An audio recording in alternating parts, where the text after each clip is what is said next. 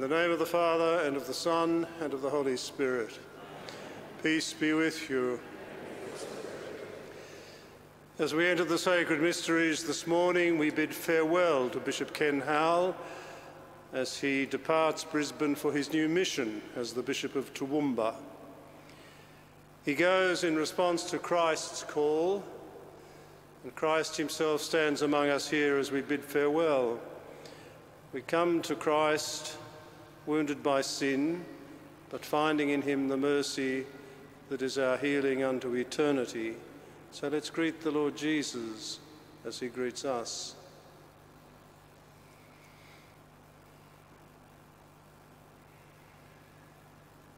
I confess to Almighty God and to you, my brothers and sisters, that I have greatly sinned in my thoughts and in my words, in what I have done and in what I have failed to do, through my most grievous fault. Therefore I ask Blessed Mary, ever Virgin, all the angels and saints, and you, my brothers and sisters, to pray for me to the Lord our God. May Almighty God have mercy on us, forgive us our sins, and lead us to everlasting life.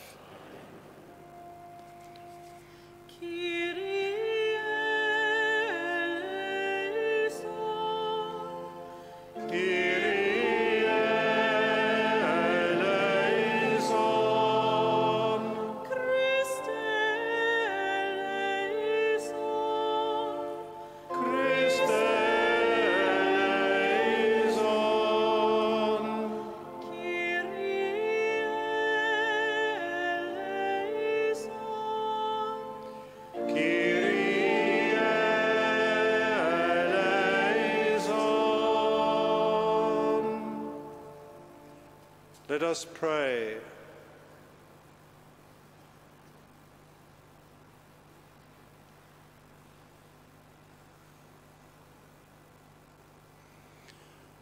O God, who through the grace of adoption chose us to be children of light, grant, we pray, that we may not be shrouded in the darkness of error, but always be seen to stand in the bright light of truth. Through our Lord Jesus Christ, your Son, who lives and reigns with you in the unity of the Holy Spirit, God forever and ever.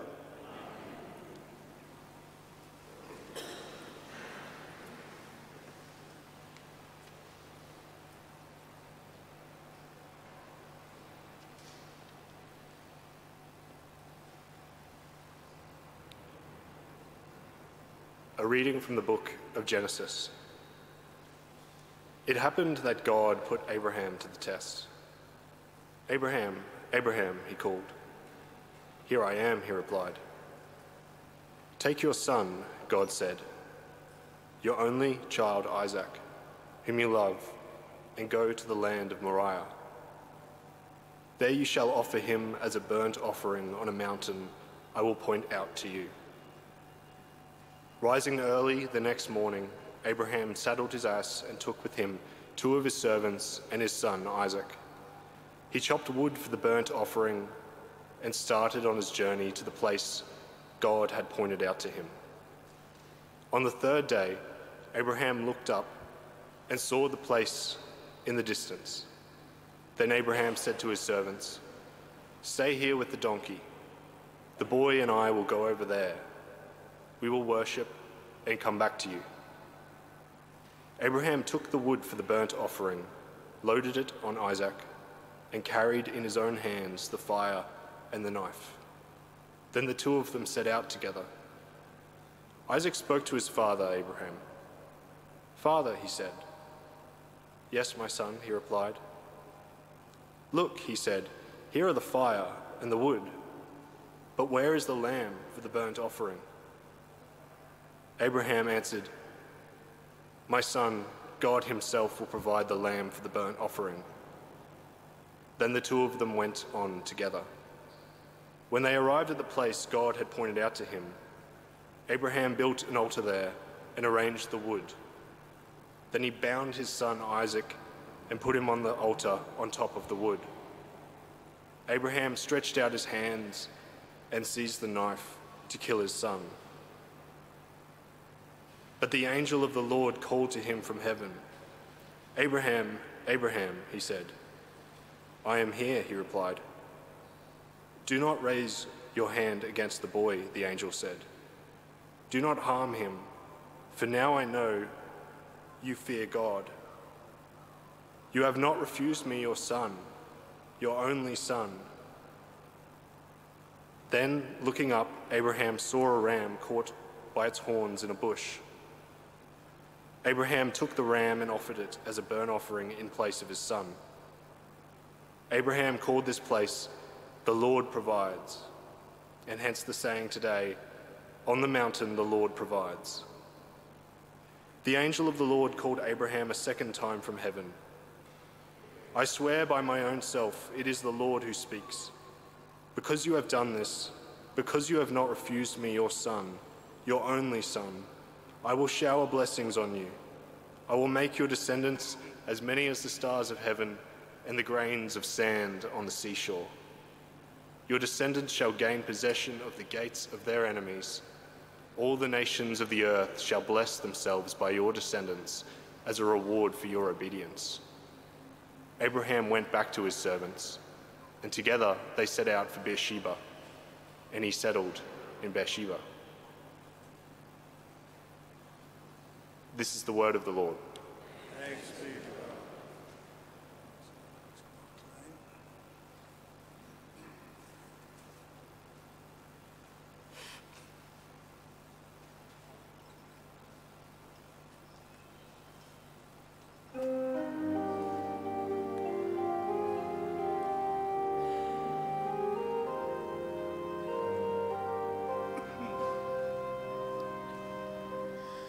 I will walk in the presence of the Lord, in the land of the living.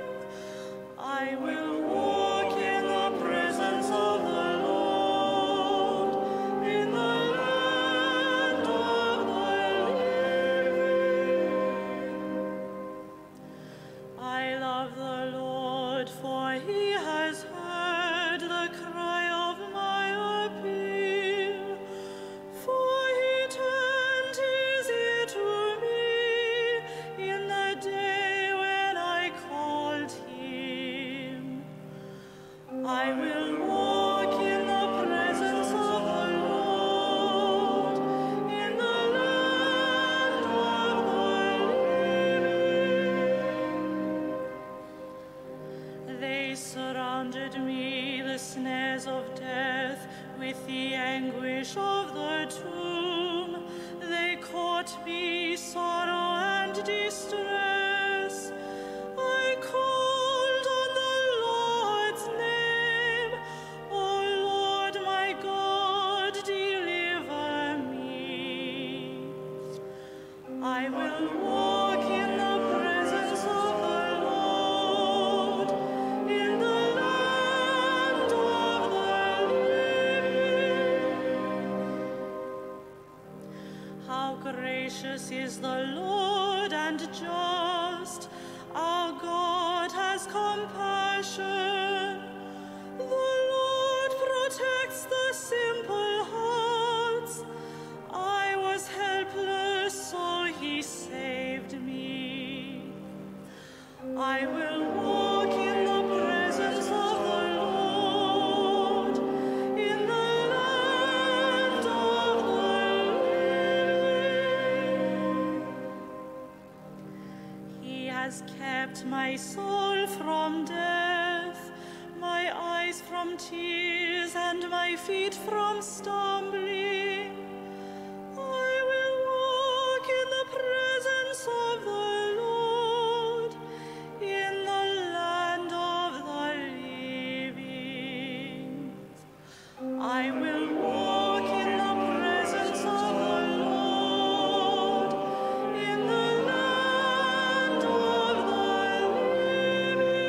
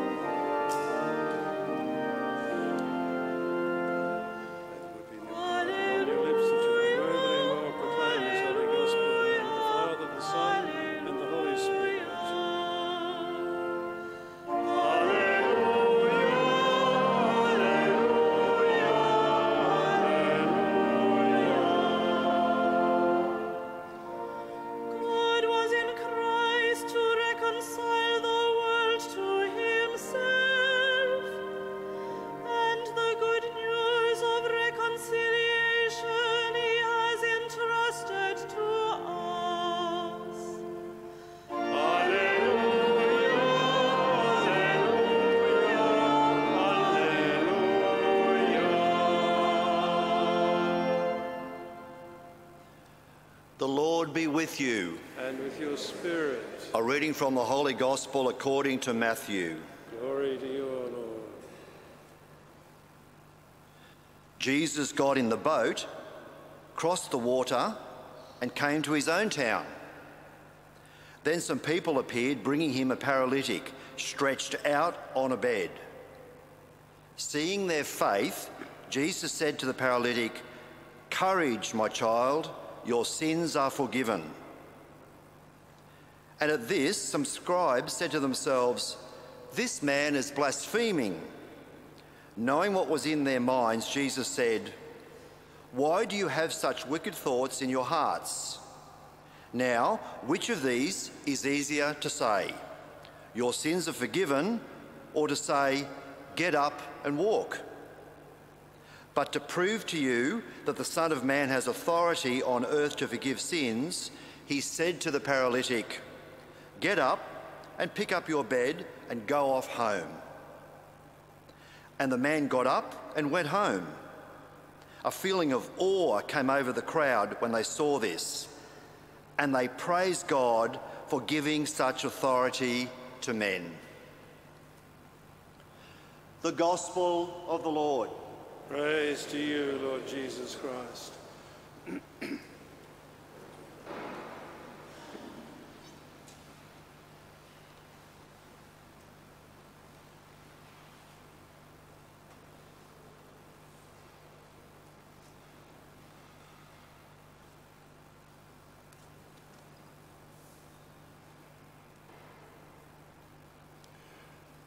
The thing that they always noticed about Jesus was his extraordinary and very unusual authority.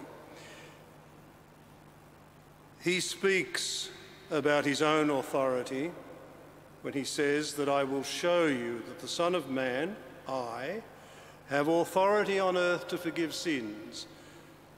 And then, having seen what he does to the paralytic, the people agree. They praised God for giving such authority to human beings. And if you look at Jesus in the Gospels, one of the extraordinary things about his strange personality is that he is so extraordinarily authoritative without ever being remotely authoritarian. To be authoritative is to have the capacity to both heal and to forgive, as he does. To be authoritarian is to be like his opponents who say he is blaspheming, and that is a refusal to heal and to forgive because they need to maintain the system upon which their power depends. True authority, the authority that comes ultimately from God alone. Anything else will become authoritarian. True authority in the human being comes from the kind of deep listening to God that becomes faith, such as we see in Abraham, in the remarkable story that we have heard of the binding of Isaac, the son upon whom everything depends, including the reliability of God to his extraordinary promise. This is the God who came out of nowhere for Abraham and who asks him to do the strangest thing imaginable, and that is to sacrifice the boy upon whom everything depends. For Abraham, the question is then, is this God just like all the other gods that demand child sacrifice, which was widely practiced in the world of the time? You sacrifice the firstborn of your children and of your beasts to ensure the ongoing fertility of the family or the flock or the herd. The logic of it was cast iron. So there was nothing unusual about a God asking for the sacrifice of the firstborn. But Abraham had thought this God is different. And the question now is this God different? Or is he just the same and ultimately just as cruel as all the others? Abraham listens and he trusts in a way that shows him how different God is, and that gives him the kind of authority we associate with the one we call our Father in faith. Today we say farewell to Ken Howell, who has been so intimately part of the life of this cathedral for a long time, and the life of this archdiocese for even longer. And I guess as we bid farewell, we ask the question that Isaac asks: where is the lamb for the sacrifice? Well, here he is. But we also pray that the God who gives us the lamb for the sacrifice always, and if a bishop is not that, he's in trouble, just by the way, but our prayer for Ken, our brother, as he goes forth from Brisbane to Toowoomba, is that he will be a bishop who is truly authoritative, who up over the range has the capacity to heal and to forgive. In other words, that he will be authoritative with the authority of Christ, and this authority in him will take root precisely because he has learned through the years to listen to God, to open the ears of the heart, and so to become a man of faith, a true son of Abraham.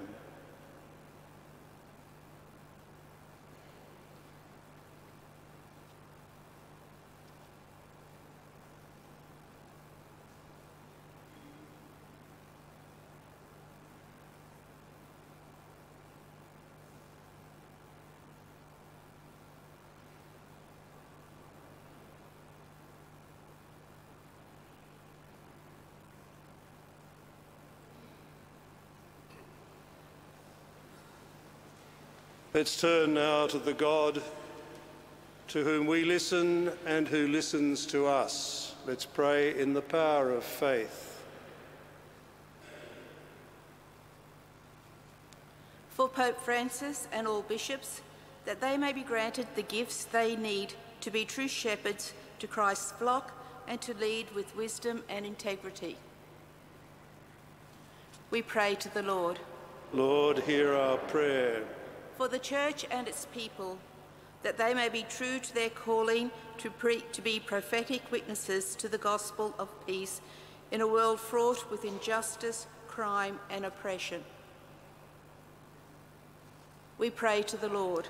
Lord, hear our prayer. For Bishop Ken, as he assumes his new pastoral ministry in Toowoomba, that he will be granted the strength and the courage to continue to prepare the way of the Lord in his humble service of the Church. We pray to the Lord. Lord, hear our prayer. For all who have been touched by the generous spirit of Bishop Ken here in this cathedral precinct over the years, that in gratitude we will continue to hold him in our prayers. We pray to the Lord. Lord, hear our prayer. For all Aboriginal and Torres Strait Islander people across this land, together with all non-Aboriginal Australians, that together they will be granted the spirit of understanding and counsel to work for reconciliation, justice and healing in Christ's name. We pray to the Lord. Lord, hear our prayer. We pray, Lord God, for the living and for the dead. Listen to us now and answer us for the sake of Jesus, your Son, who is the Lord of life and death forever and ever.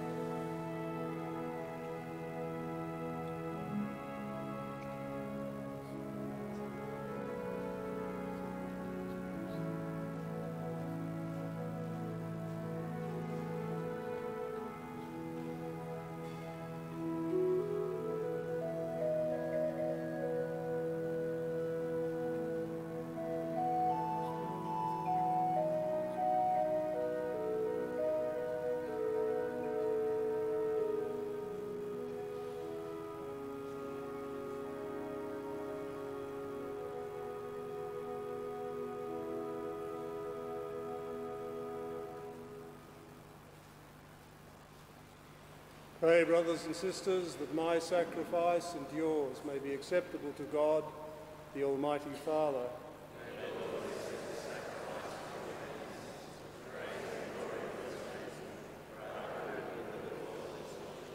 O God, who graciously accomplished the effects of your mysteries, grant, we pray, that the deeds by which we serve you may be worthy of these sacred gifts. Through Christ our Lord.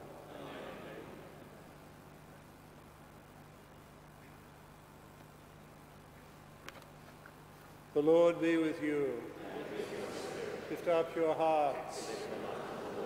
Let us give thanks to the Lord our God. It is truly right to give you thanks, truly just to give you glory, Father most holy, for you are the one God, living and true, existing before all ages and abiding for all eternity, dwelling in unapproachable light. Yet you, who alone are good, the source of life, have made all that is, so that you might fill your creatures with blessings and bring joy to many of them by the glory of your light. And so in your presence are countless hosts of angels who serve you day and night, and gazing upon the glory of your face, glorify you without ceasing. With them we too confess your name in exaltation, giving voice to every creature under heaven as we acclaim.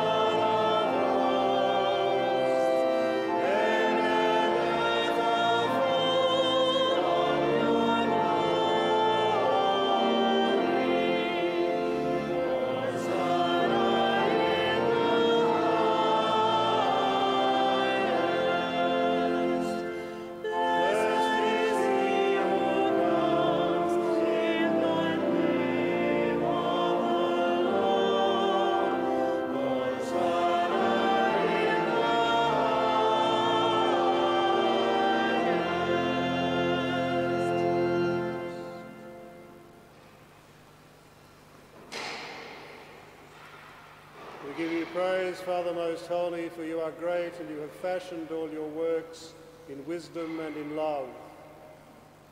You formed man in your own image, male and female you created them, and entrusted the whole world to their care, so that in serving you alone, the Creator, they might have dominion over all creatures.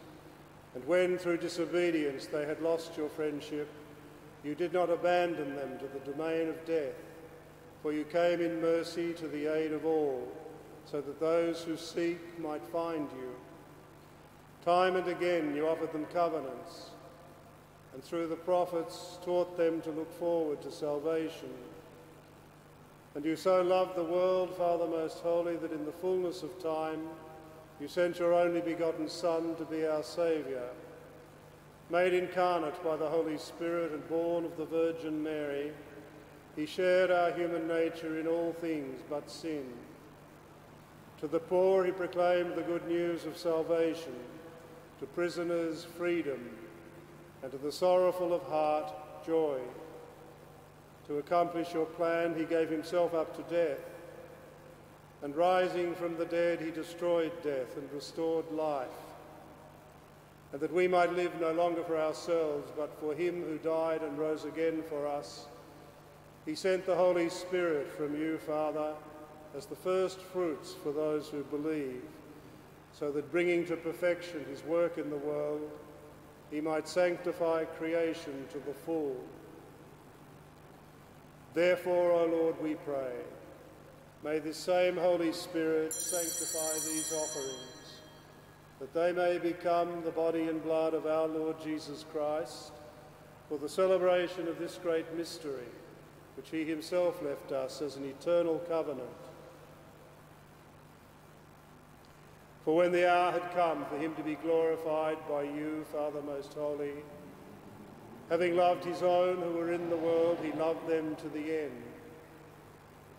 While they were at supper, he took bread, blessed and broke it, and gave it to his disciples, saying, "Take this, all of you, and eat of it, for this is my body, which will be given up for you."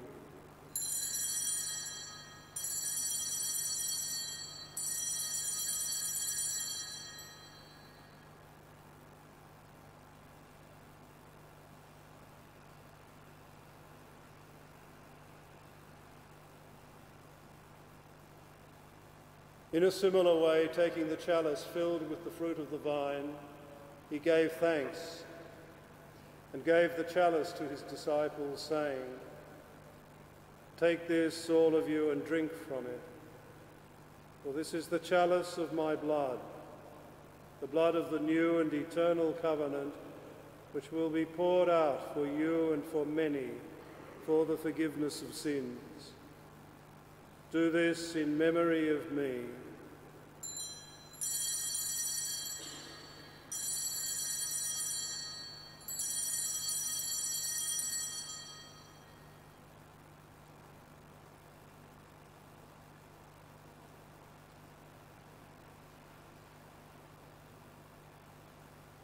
The mystery of faith. We proclaim your death, Lord, and profess your resurrection until you come again. Therefore, O Lord, as we now celebrate the memorial of our redemption, we remember Christ's death and his descent to the realm of the dead. We proclaim his resurrection and his ascension to your right hand. And as we await his coming in glory, we offer you his body and blood, the sacrifice acceptable to you, which brings salvation to the whole world. Look, O Lord, upon the sacrifice which you yourself have provided for your church, and grant in your loving kindness to all who partake of this one bread and one chalice, that gathered into the one body by the Holy Spirit, they may truly become a living sacrifice in Christ to the praise of your glory. Therefore, Lord, remember now all for whom we offer this sacrifice, especially for your servant Francis, our Pope, and Mark, our Bishop, his assistant Bishop Tim, me, your unworthy servant, and the whole order of bishops, all the clergy, those who take part in this offering, those gathered here before you, your entire people, and all who seek you with a sincere heart. Remember also those who have died in the peace of your Christ,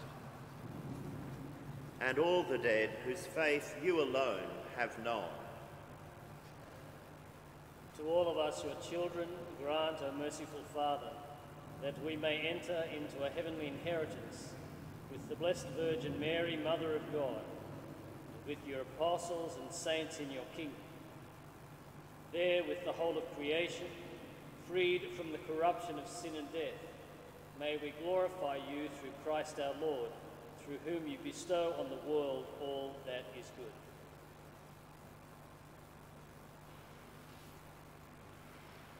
Through him and with him and in him, O God, Almighty Father, in the unity of the Holy Spirit, all glory and honor is yours forever and ever.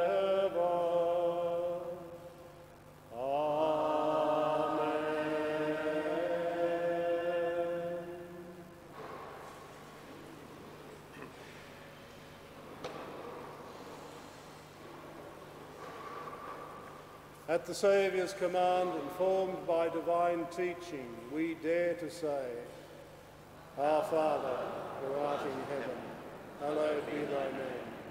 Thy kingdom come, thy will be done on earth as it is in heaven. Give us this day our daily bread, and forgive us our trespasses, as we forgive those who trespass against us. And lead us not into temptation, but deliver us from evil. Deliver us, Lord, we pray, from every evil. Graciously grant peace in our days, that by the help of your mercy we may be always free from sin and safe from all distress, as we await the blessed hope and the coming of our Saviour, Jesus Christ. For the kingdom, the power, and the glory are yours, now and forever. Lord Jesus Christ, who said to your apostles, "Peace I leave you, my peace I give you," look not on our sins, but on the faith of your church, and graciously grant her peace and unity in accordance with your will, who live and reign forever and ever. Amen. The peace of the Lord be with you always. And with your spirit. Let us offer each other the sign of peace.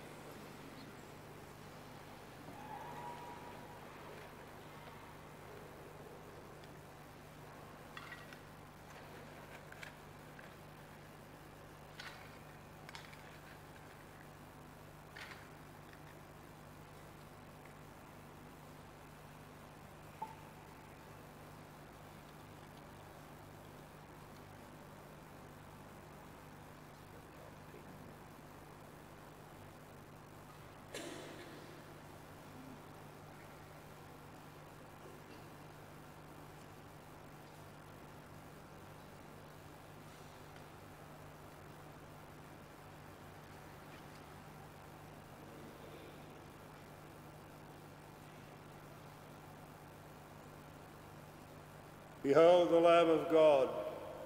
Behold him who takes away the sins of the world. Blessed are those called to the supper of the Lamb. Lord, I am not worthy that you should enter under my roof, but only say the word, and my soul shall be healed.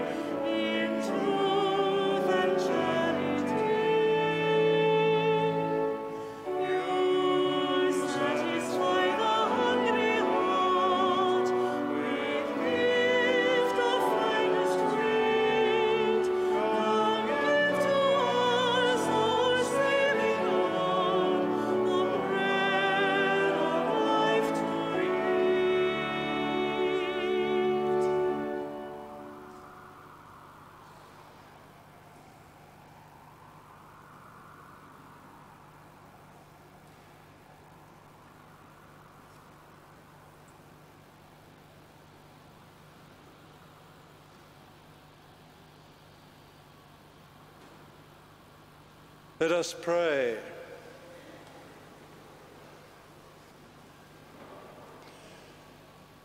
May this divine sacrifice we have offered and received fill us with life, O Lord, we pray, so that bound to you in lasting charity, we may bear fruit that lasts forever. Through Christ our Lord.